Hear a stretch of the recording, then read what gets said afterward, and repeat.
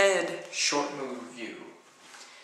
John Bennett did not have many friends when he was a kid, so at age 7 he wished for his teddy bear Teddy to become alive.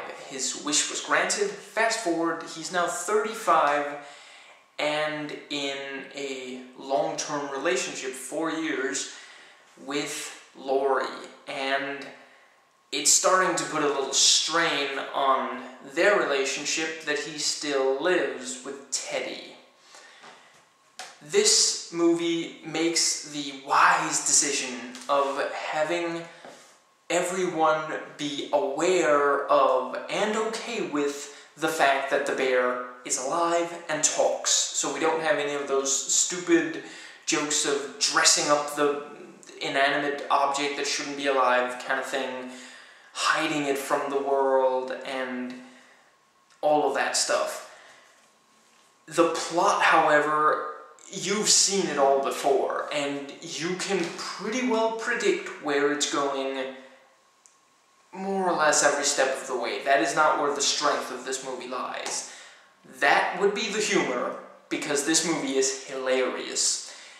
And surprisingly, it's actually almost equal parts raunchy comedy and actual emotional drama. The movie has a serious amount of heart.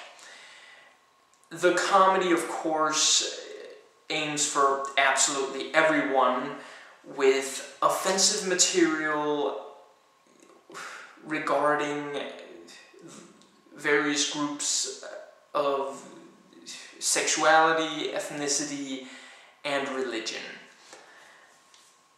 The acting is rather good, and you believe the various people and their actions in the various situations and the different relationships.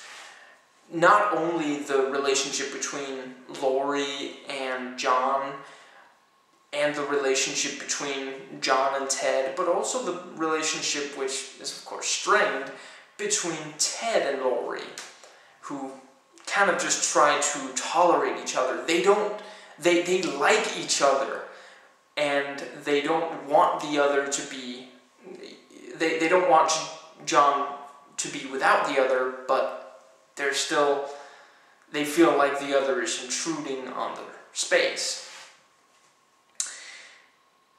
The movie is really well paced. It just flies right by.